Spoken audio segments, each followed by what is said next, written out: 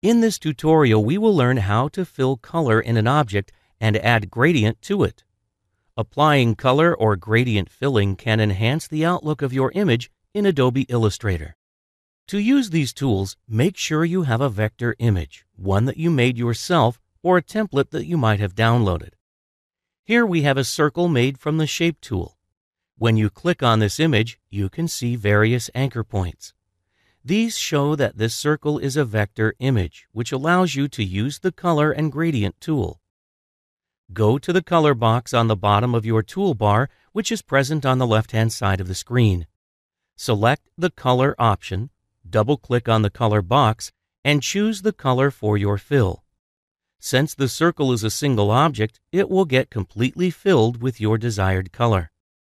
You can now add gradient to the circle as well. To add gradient to the illustration, select the Gradient tool and click on the object you wish to fill. First, let us add a grayscale gradient. Now we can change the color of the gradient. You will see that a scale will emerge through which you can adjust your gradient settings. These settings can also be adjusted from the right-hand side. Click on the Gradient tab and you can adjust the settings from the bar by moving the sliders. You can play with the tone of the illustration according to your requirement. Move around the gradient slider to see where in the image you want to adjust the tone. You can even rotate the gradient bar, and the gradient will rotate itself. In the gradient panel on the right, you can even choose the type of gradients you want. There are 4 options you can choose from. You can also select if you want a linear or radial gradient. Now, press Undo if you wish to bring the gradient back as it originally was.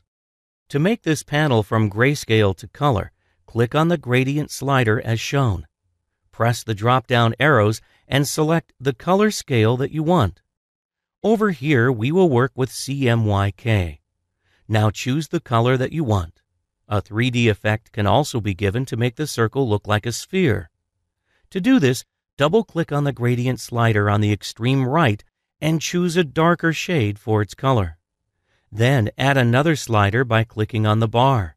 Choose a lighter tint for this slider in the same color family. Keep the slider on the left white. You can add as many sliders with different colors as you want.